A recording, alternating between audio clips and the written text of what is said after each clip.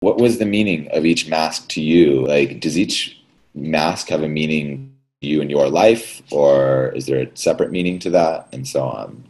There's a meaning within the framework of tradition, which is the Balinese mask tradition. So, like, even though I was using Western music and a Western suit, the movements of the mask were within the frame of the character types that those masks represent. Okay. But then on a personal level, like the old man mask, it's the first mask that I ever bought, and I bought it with my dance teacher. And so there is this, and it's also, the old man is also the first mask dance that I learned after learning the warrior's dance, which is like a basic for training for going into Balinese mask. My teacher has passed away, and it is a very strong connection to him, that history, that time. He is the most important man in my life, well, apart from my son. Yeah, the other masks are characters, and so that's connected to my own, I guess, a fascination with actors transforming. That's why I've attended all these artists' rooms, because I'm quite fascinated between who someone is when they're not performing and when they are performing.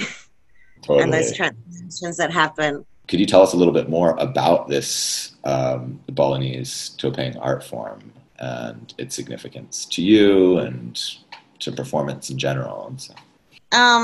It's a different approach to mask training, because I think in the West, very often you immediately put the mask on and you go and work in a mirror, yeah, and you see what makes the mask come alive.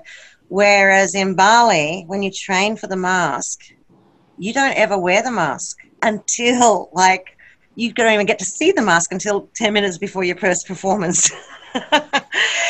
And so Atal Grotowski, they all talk about, the use of every single muscle in your face and this as part of our actor training. In Bali, there are different reasons the masks are performed. So, okay, it's performed for tourists in hotels, of course, but it's also performed as entertainment outside of the inner temple. And then at other times, it's also performed as an offering. And there is there's different types of masks that are used. It does depend on context and the energy and what the function of this performance is doing in that community at that time. Nearly all performance masks have special rituals attached to them to bring them alive, but also masks come alive via the energy that's given to them. So after 20 years of using these masks in that way, they don't change. Their characters don't change. The context changes, but the characters don't. So even a cheap mask, a mask that's been made for tourists and made to be put on the wall, can actually end up having performance energy after the work is done on it. It was interesting to see this piece a little over a month later, because now there's such a hysteria about wearing masks, in society these days, and so it was kind of a refreshing twist to see your artistry around these masks, and it was a nice relief. Yeah. Yeah, I think we've all been working on mask performing in some shape or form lately. Exactly. So it's nice to see real masks, Yeah.